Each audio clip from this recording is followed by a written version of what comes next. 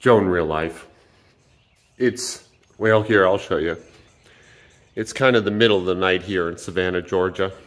I couldn't sleep. And I'm going to say something not controversial, and then I'm going to say something controversial about sleep, right? First, sleep's super important. It is super crazy important. And you should get all the good, high quality sleep you can get. It would be really difficult to get too much sleep. You know, if you're tired and you're sleepy, get some sleep, man. That's just recovery points in the bank. It couldn't be better. It could, you know, unless you have a sleep disorder, it can't get better. So that's the non-controversial part. Here's the controversial part. If you can't sleep, just don't do it. You know, like I think laying down and resting when you're not tired and your body won't turn off is a waste of fucking time, and it's ridiculous, and you're just torturing yourself, you know? I'm turning 46 in a couple weeks. This took me years to learn. If you wake up in the middle of the night and you can't go back to sleep, just get fucking up. Just get up. Just find something to do. You know what happens when you do that? Not every time. Every once in a while, though, let's say half the time. If you get up and start doing something, like I like to do the dishes, 20 minutes later, you'll get sleepy and you can go back to bed.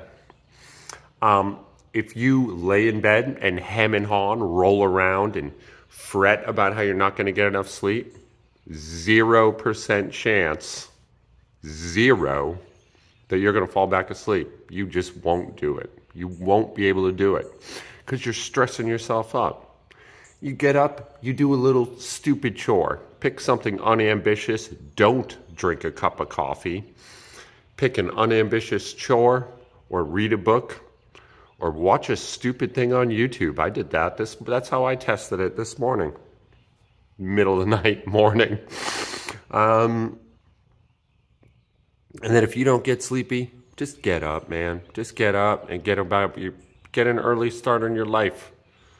You know, nobody promised you perfect sleep every night. That wasn't in the contract. So I'm real tired. I'm real tired looking right now, but I feel fine. I'm gonna do my run and my burpees and my squats, and those are my thoughts on sleep. Super important. Unless you can't do it, then don't do it. I'm a little punchy. I can see that now. Stay tuned, guys. I want a front squat today. Let's do front squats. Okay, I'll see you soon. So today you're gonna get a weird and a little bit of an embarrassing version of me. I thought about just filming my top set and leaving it with my sleep rant, and then just like, you know, my daily minimum, and that's it. But instead, because I'm feeling punchy and kind of tired, I figured I'd show you what just a goof off day is like. So here I'm doing I'm trying to stand on my toes, and I'm holding a 15-pound kettlebell, and I'm just playing with foot strength and my arch, you know? I'm also enjoying a coffee. That's that slurping noise. Yeah, man, you know, I knew I wasn't going to get a hard one in today. And I also, it's supposed to be a rest day. I did 2 days of Candido.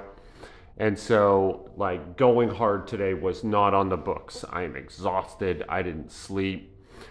So this is just exploring, you know? I did my run this morning, and I couldn't help but feel an itchy little twinge in the arch of my right foot.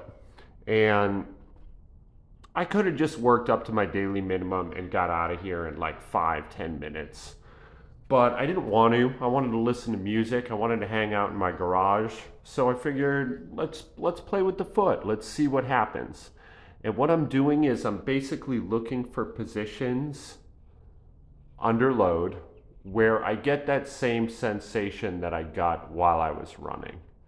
You know, it's not pain exactly. And those of you with nagging minor injuries know the feeling that I'm talking about. It's just, it's an itch. It's like a weird, itchy feeling under the skin that doesn't have a specific location. I mean, it's in my right heel, but the closer I come to like pinpointing where it is, it moves, you know? And you'll see later I get like a little bodywork mobility ball out and I roll my heel around on that and look for it. And I'm just working up to a weight and just playing with my feet, just playing with my foot strength, just trying to, I'm not even doing any rehab prehab, you know? I'm just exploring. That's it. Many of you know, but in case you're new to the channel, I'm an ex-yoga teacher. I guess technically I'm still a yoga teacher. And one of the feelings I have about yoga, you know the old colloquialism, like it's not rocket science. Like that's yoga too. Everything's not rocket science, not even rocket science. But yoga, especially metaphorically and literally, isn't rocket science. A lot of yoga studios and yoga teachers will try to sell you yoga as like a cure-all. Like, well, what's yoga good for? It's good for absolutely everything. It'll cure any ailment you have, serious or minor. That's not true. I mean, I know I don't have to tell you that, but that's just straight up not true. Nothing will do that. You know, there's nothing on earth that'll do that. What yoga will do, okay, I'm about to tell the truth.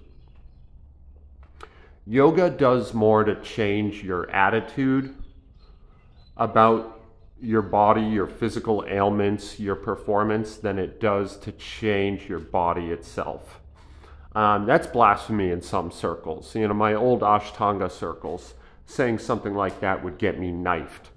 And you're probably thinking, oh yeah, it makes you, you know, more serenity. It makes you more chill, like, or more at peace. And that's what he's saying, you know, you'll care less. It's actually the opposite. You care more, but you care in a very sterile way, in a very specific and sanitized way. You become more of a scientist and less of like a child. Like you're people always say, like, you know, have beginner's mind, have child's mind. That's not what the practice does. It does the opposite of that. Like when you're learning something new, it's helpful to be playful, and it's certainly not joyless yoga, but when you get into it, even just a little bit, it's about like a divorce from those emotions, those feelings, those prejudices and judgments, and not just the big obvious judgments, you know?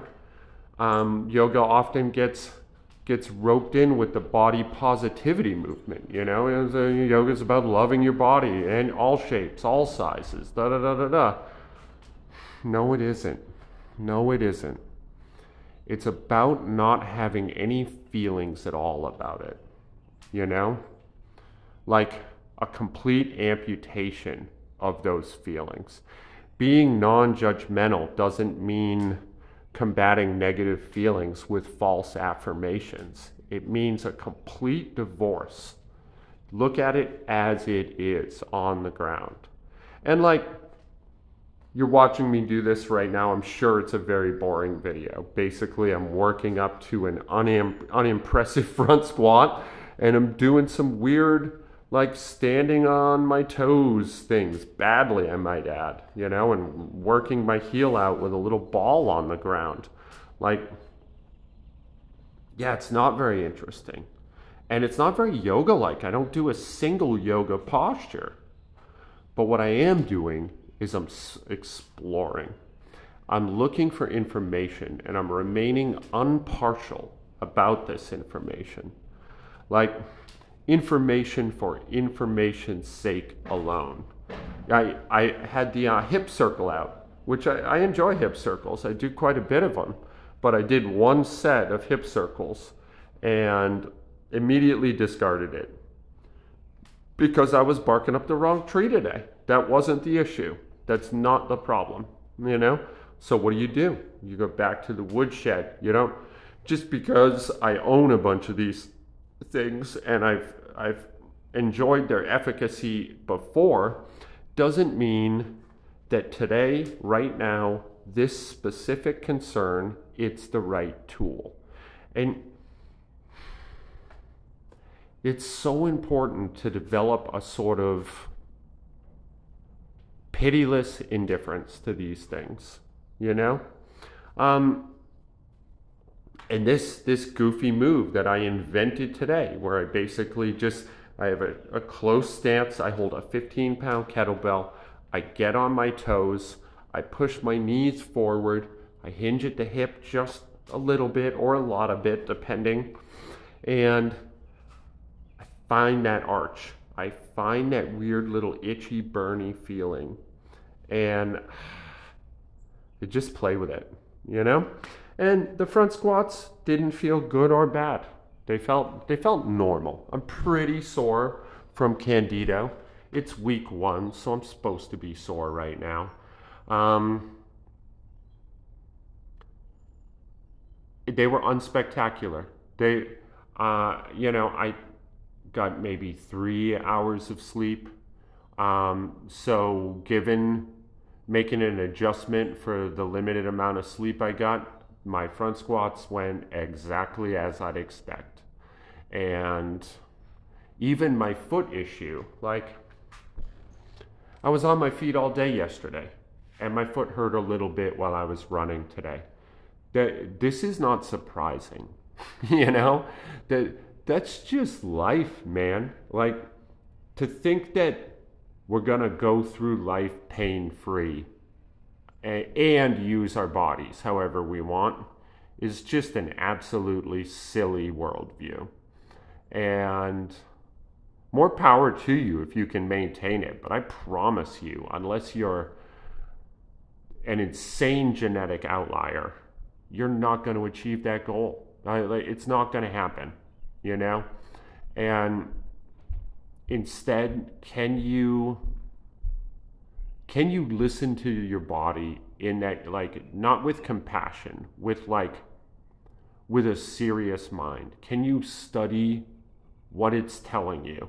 And can you come to compromises, come to workarounds, come to a way to work within your limitations without feeling limited, without feeling down on yourself or upset? That's yoga. To me, that's yoga, at least. I got no business telling you what yoga is. Anyway, I'm super sleepy and I rambled. This is Joe in real life. I love you guys. Be good to each other today. I'm going to do my best to do the same. This last one was great. That's it. I'll see you tomorrow. I'll get some rest.